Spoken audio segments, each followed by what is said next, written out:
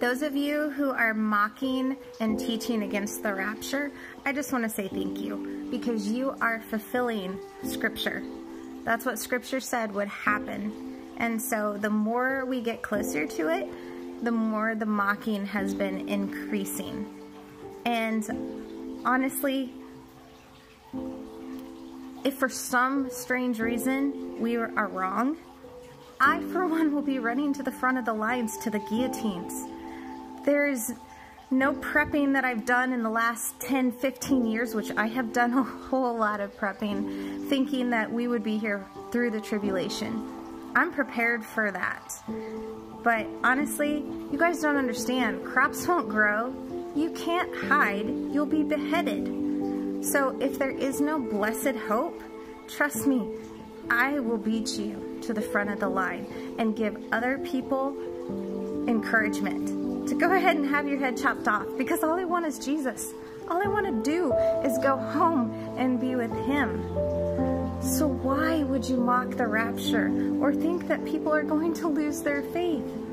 If our eyes are set on Jesus and the crown of righteousness that He's promised to those who love His appearing, why do you think we would lose faith? He's either coming soon and very soon, or we will happily give up our lives, everything we have stored and prepped up for others. It's not about us. It's about Jesus. So maybe stop mocking the rapture and look at all the scriptures. Look at the hidden scriptures like Revelation 4:1. John represents us. We go up. He says, come up here. He's showing you, for those that want to see, it's right there, hidden in plain sight. And for those who don't want to see the secrets of God, they'll glaze right over it. The fact is, John represents us. That's why there's no parables in his writings, because he represents us. We go up, come up here, and then